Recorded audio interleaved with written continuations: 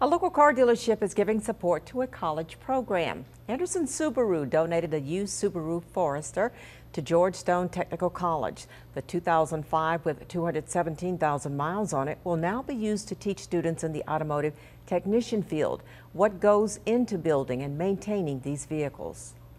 Letting them learn with their hands and put hands-on to the kind of vehicles that we build, we thought it'd just be a great opportunity to share that with the students there, and hopefully a few of them fall in love with Subarus and they come back to work with us. The vehicle itself was owned by Phil Anderson's son, who said the vehicle was taken just about everywhere in Montana.